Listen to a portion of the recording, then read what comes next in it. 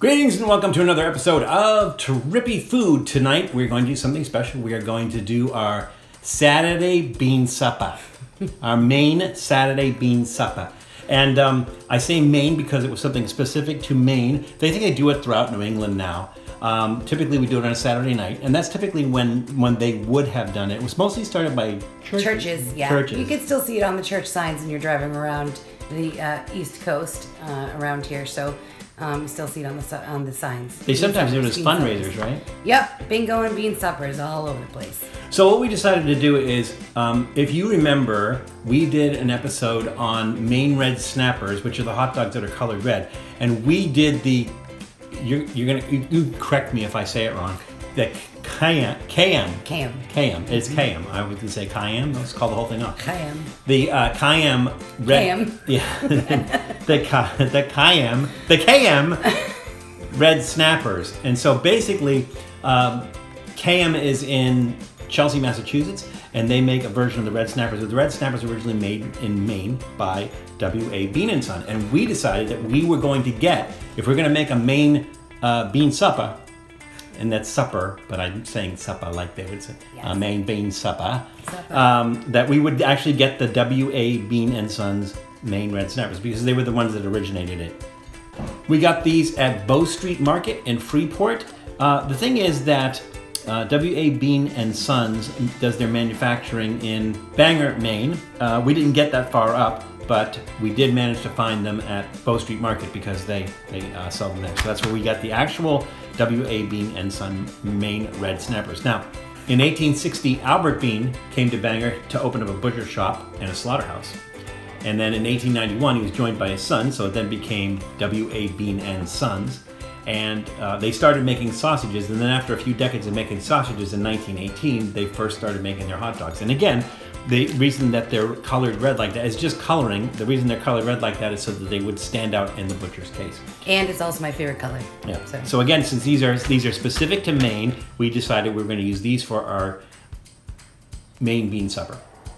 But we didn't stop there. We did not stop there. Ironic that his name was Bean because our next stop was B&M.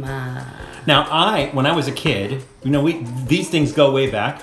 When I was a kid, I used to think B&M meant Boston and Maine because there's the B&M trains, right? Which are Boston and Maine. These are not Boston. It's not Boston and Maine. It's George Burnham and Charles Morrill. So Burnham is the B, is the bean. It's the B, and Morrill is the M. That's the B&M. They started in 1867 in Portland, which they are still there in Portland. They started out doing canning of roast beef, mutton, pork, lamb, roast, chicken, turkey, carrots, turnips, vegetables, seafood, yeah, everything. In 1860s, they added canned goods from other manufacturings, including Underwood, who did the devil ham. I think we even did an episode on that. And then in the 1920s and 1930s, they began selling the brick oven baked beans, packed in cans. So that's what we got. We got the B&M baked beans. Now, we kind of dressed them up a little bit. We put them in the oven. We put some brown sugar on that. We put some James River barbecue sauce. Yeah. And then my mom used to make these as a kid. She used to make them in the oven. She would put ketchup on it, but I think James River barbecue sauce just, gives it that North Shore kick. North Shore. Yeah, whatever. And then the other thing that we wanted to do, which is typical of a bean supper, is brown bread. Now, we did a full episode on brown bread. We made our own, and we did the B&M brown bread. So this is what you would find in a full supper, which is the Maine red snapper hot dogs, the B&M beans, and the B&M brown bread. Mm-hmm. So it's just meant to be, there's nothing fancy about it. It's not, knives and forks and fancy napkins or anything else like that. It's just a basic, Saturday thing. And the tradition goes back so far that people can't remember when it started. So it may even go back to like the colonial or even pre-colonial days. So let's go ahead and try some. So the idea is to take a little bit of the hot dog with a little bit of the brown bread and some beans and just kind of put those all together on in a big old mouthful? Yeah. The brown bread we just typically did, so you want to take it like a griddle or a frying pan, put a little butter on that, slap that down on top of it. When it gets kind of crispy, you turn that over and do the other side. The hot dogs with the Maine red snappers, we did it on the grill. And again, the beans we did in the oven. So let's try that. Nice and get a little of everything? Well, you did. I you flung did. it onto the plate there. Okay. All right. Cheers.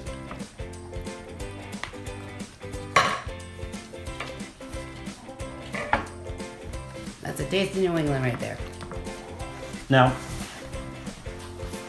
the other thing we could have done with the beans is add bacon to it. Like I said, when my mom used to do it, she used to lay bacon on the top of it. Since the beans are already cooked, there's no real amount of time you have to wait. What we did was, when we poured the can in there, we saw it was a little bit runny, and so we just wanted that to, thicken up a little bit. Everything is really good. Yeah, that crispy, crunchy crust. That's good. That's butter. The thing is, if there's a lot of moisture in the beans, the brown bread's really good for soaking that up. But those hot dogs on the grill are exceptional. Yeah. I love that little extra thing that you do with the beans, and that's like a good Saturday night supper. So Of course, a lot of people eating this are in like a church gathering room in the basement after a big belly full of beans.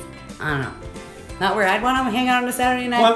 But I think no windows. The windows are to each closed. their own. Especially in the wintertime. This is great. But it is a tradition that it's not just in church basements and everything. It's also people's homes. Yeah, exactly. I mean, it was affordable for many families, and just tradition in the area. It's really blue collar food. You choking to death? I'll give you the Heimlich. Almost did. I will give you the Heimlich. Beans all over the camera. I mean, everything's really good. These are really good. These are obviously very good. We could have upped the James River a little bit of heat, but you can make those however you want. Some people add ketchup and mustard to them. Beans are however you want to make them. But thumbs way up. And then if you think about it, all these were added in the 1920s. Exactly. In the early 1920s. I mean, obviously, brown bread goes back to colonial days. It's basically the bread that's steamed in a can. I think they would use a coffee can or something. And then, beans were typically made in the oven. For really hardcore bean suppers and everything, they're gonna use start with dry beans and make them from scratch. Molasses. They're not gonna open sugar, up a can of it, but yeah, for me, thumbs way up. This is absolutely delicious. Great way to spend a Saturday night. So we hope that you decide to try this too. Now, the hard part's gonna be getting these if you're not in the New England area. These particularly if you're not in Maine, but still, the red snapper is going to be difficult to get if you're not in New England. I did see KM is available on Amazon. I don't know if that's in your area or not, but it's worth checking out. And the B&M products you can get, and I think Cost Plus World Market might carry these. So a lot of big specialty grocery stores and everything, you can find both the brown bread and the B&M baked beans. So I would get those. You're going to do a Maine bean supper. But however you go out and get it, just remember that it's crazy out there. So please take care of yourselves. Be careful, and we'll see you soon. Don't forget the Febreze if you're gonna. Thanks for checking out Trippy Food. If you enjoyed watching that video half as much as I did making it, well then I enjoyed it twice as much as you did. And if that's the case, you'll probably like this video right here. And if not, check out this video right here. That one's a little bit different. Either way, leave a comment down below, and be sure to subscribe by clicking on the Trippy Food icon right here. Glad you could make it, and we hope to see you again soon.